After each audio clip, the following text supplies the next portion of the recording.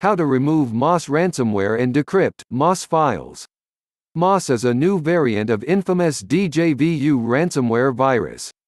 Like other DJVU viruses, Maas encrypts personal users' data such as video, photos, archives, MS Office documents and so on.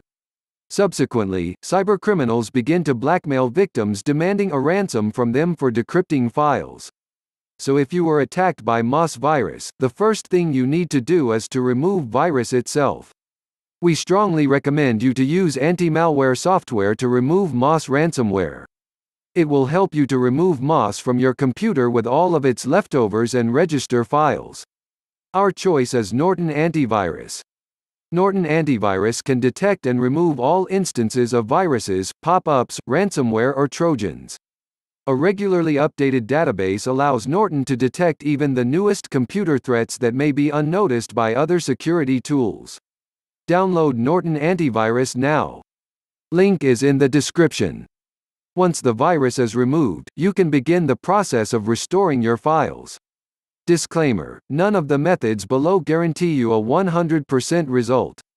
Please keep in mind that some variants of ransomware-type viruses can delete shadow volume copies of the files, so sometimes there is no other way to decrypt files encrypted by the virus without paying a ransom and obtaining decryption tool from cybercriminals. Restore your files using recovery tool. Unfortunately, new ransomware threats are coming every day and there is no way all of them will get decryptors in the nearest future. Due to lack of the decryptors for most ransomware threats, such method of restoring hidden and remote files copies is sometimes the only way to recover data. Stellar Data Recovery is one of the most effective tools that can recover lost and corrupted files, documents, emails, pictures, videos, audio files, and more, on any Windows device. The design of this application is simple and easy to use even to the most inexperienced users. Once launched, select type of files you want to restore and click Next. Select the drive and folder where your files are located and date that you want to restore them from and press Scan. Once the scanning process is done, click Recover to restore your files. After this, select a destination and click Start Saving to save restored data.